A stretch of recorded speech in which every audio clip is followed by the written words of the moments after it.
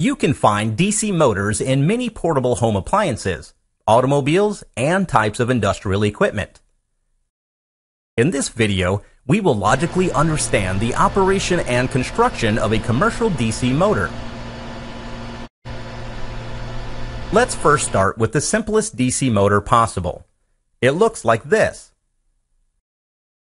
The stator provides a constant magnetic field, and the armature, which is the rotating part, is a simple coil. The armature is connected to a DC power source through a pair of commutator rings.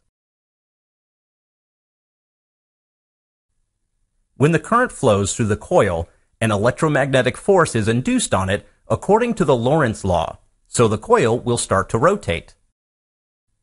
You will notice that as the coil rotates, the commutator rings connect with the power source of opposite polarity. As a result, on the left side of the coil, the electricity will always flow away, and on the right side, electricity will always flow towards. This ensures that the torque action is also in the same direction throughout the motion, so the coil will continue rotating. But if you observe the torque action on the coil closely, you will notice that when the coil is nearly perpendicular to the magnetic flux, the torque action nears zero. As a result, there will be irregular motion of the rotor if you run such a DC motor.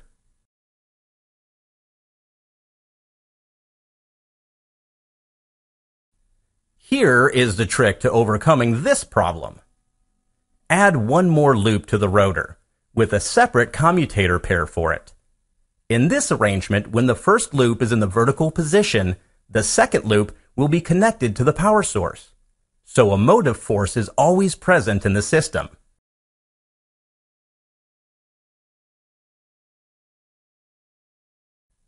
Moreover, the more such loops, the smoother will be the motor rotation. In a practical motor, the armature loops are fitted inside slots of highly permeable steel layers. This will enhance magnetic flux interaction. Spring-loaded commutator brushes help to maintain contact with the power source. A permanent magnet stator pole is used only for very small DC motors. Most often, an electromagnet is used. The field coil of the electromagnet is powered from the same DC source. The field coils can be connected to the rotor windings in two different ways: parallel or series. The result is two different kinds of DC motor constructions: a shunt and a series motor. The series wound motor has good starting torque, but its speed drops drastically with the load.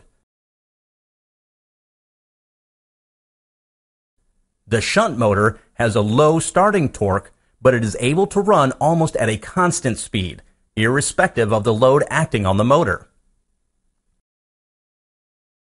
Unlike the other electrical machines, DC motors exhibit a unique characteristic: the production of back EMF. A rotating loop in magnetic field will produce an EMF according to the principle of electromagnetic induction. The case of rotating armature loops is also the same. An internal EMF will be induced that opposes the applied input voltage. The back EMF reduces armature current by a large amount. Back EMF is proportional to the speed of the rotor. At the starting of the motor, back EMF is too low, thus the armature current becomes too high, leading to the burnout of the rotor. Thus, a proper starting mechanism that controls the applied input voltage is necessary in large DC motors. One of the interesting variations of the DC motor is a universal motor, which is capable to run under both AC and DC power sources.